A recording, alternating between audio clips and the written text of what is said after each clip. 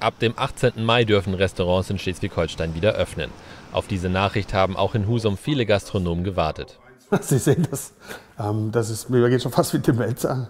Das ist überwältigend, dass wir eigentlich wieder aufmachen dürfen. Ja. Ich freue mich unheimlich auch für unsere Mitarbeiter. Und ja, jetzt werden wir schauen, was kommt, welche Vorgaben wir haben. Ich freue mich riesig, weil die Zeit war lang jetzt zu Hause. Ich habe in meinem Leben noch nicht so viel Urlaub gehabt. Die ganzen Angestellten freuen sich auch, die fragen schon. Das Geld ist knapp, logischerweise. Die Kurzarbeit, das kennen die Leute natürlich auch nicht. Das Trinkgeld fehlt, es fehlt alles zur Zeit. Also wir sind sehr aufgeregt, auch, dass es jetzt wieder losgeht. Das war jetzt eine lange Durchstrecke, die wir jetzt erlebt haben, die letzten 7 Wochen. Und das ist für die Gastronomen und die Hotelbranche, gerade hier in Husum und Umgebung, eine extrem schwierige Situation. Wie schwierig, das zeigt sich ein paar Meter weiter am Außenhafen.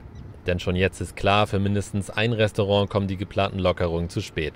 Das Blick hat die Corona-Krise nicht überlebt. Das haben die Betreiber auf Facebook bekannt gegeben. Und es könnte noch mehr treffen. Die Krise hat richtig reingehauen.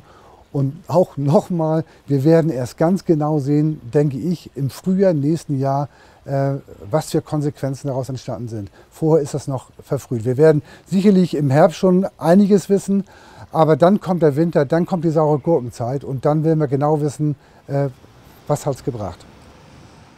Im Alex Kitchen ist man trotzdem optimistisch.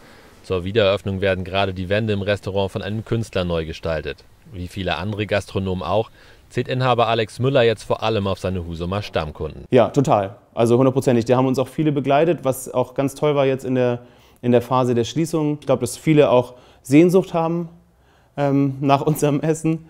Genau, und wir fangen jetzt in der nächsten Woche, also am 11. fangen wir an und machen so ein bisschen Abholung, um auch selber wieder so ein bisschen warm zu werden und uns wieder einzuspielen. Und dann können wir am 18. öffnen mit den dann geltenden Regelungen.